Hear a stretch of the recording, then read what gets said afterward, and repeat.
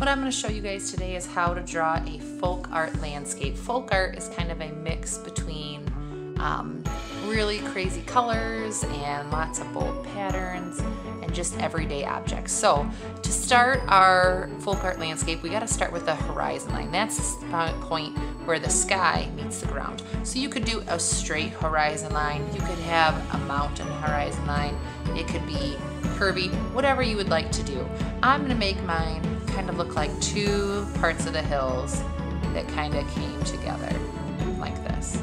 Now what I want you to do too is decide, is it daytime or nighttime in your landscape. If it's nighttime, you could do a moon. Daytime, you could do a sun. I'm going to make mine sun in there too. Maybe you want to get fancy and have a moon inside your sun, because all these patterns that folk art has, you can really kind of do whatever you would like with that. Then what I'm going to do is I'm going to add some trees on my horizon line over here, and our trees can be super easy. They can really just be ovals on top of sticks. Now that stick would be really hard to color in, so you want to make sure you make two sticks right next to each other. That way it's a little bit easier. You could make them overlap each other, where one crosses over the top. The trunks of your trees can be as skinny or as fat as you want. Same with your ovals. Maybe you have some little trees way far back.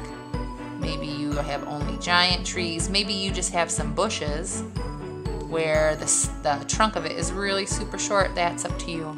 You can put them all across. I left some space over here because I want to put a barn on that side. You could also do a house. You could do no buildings at all. That's totally up to you. If I was going to make a barn, I'm going to start with this rectangle shape like this.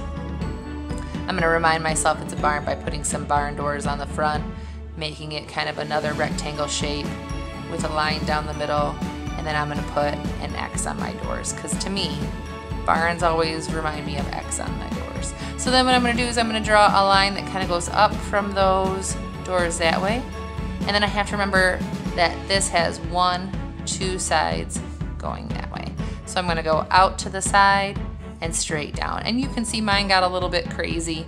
You can always make them match or erase one. That's up to you.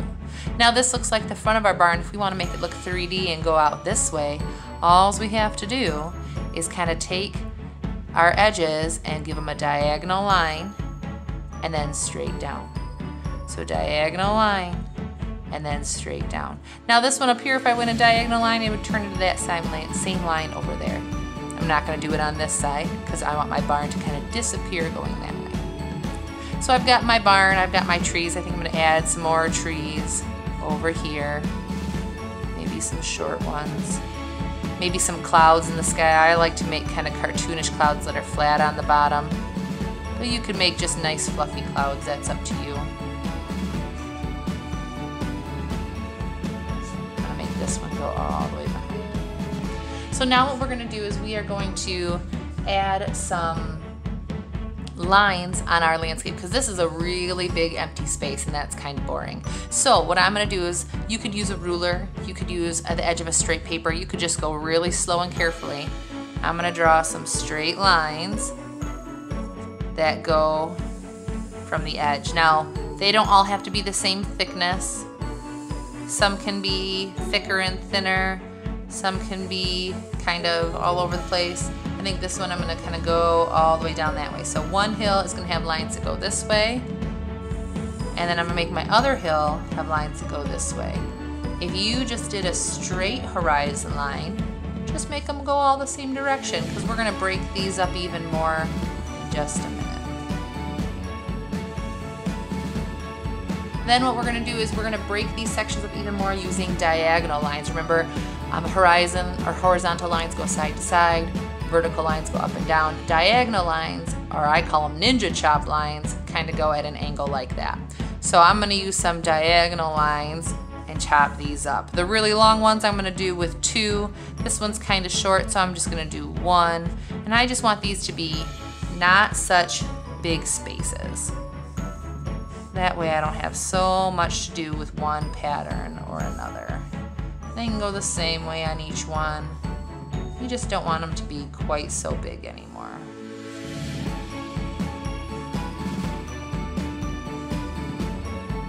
You could do more than 2 lines too if you want. Like I left this kind of a big section, I could put another one in there.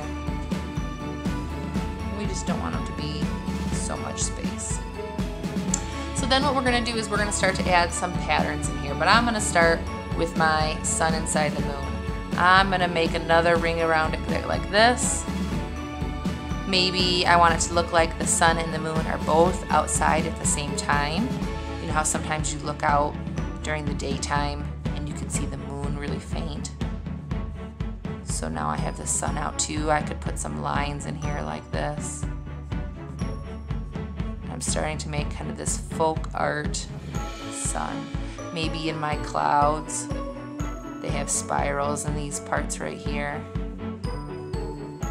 kind of to help them look windy. And they could all be different or they could all be the same. I'm gonna make all my clouds the same.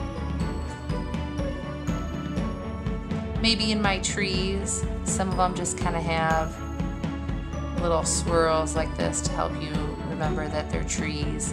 Maybe some are apple or cherry trees. You can put little circles in there. You could do some, maybe you want it to look like it's a really big fluffy tree. The point is that it's just kind of like fun patterns. And you can do all the same. You can do a bunch different. Folk art is very much about whatever fun, playful way you want to do it. We try and make sure we kind of keep animals and people and vehicles out of these ones just because it's going to be so colorful and so many patterns. It's going to be hard to tell what anything else is. So I've got everything up in my sky with patterns, and now I can start to put some patterns down here. I'm not going to do the whole thing right away, but you could think about things like stripes and just break some up with stripes. And you can reuse patterns too. If I use stripes here, I could go and put stripes in other places also. It could be polka dots, it could be checkerboard, it could be zigzags, really whatever kind of patterns you want to do. And if you don't want to draw them in pencil first, you totally could color them the first time through.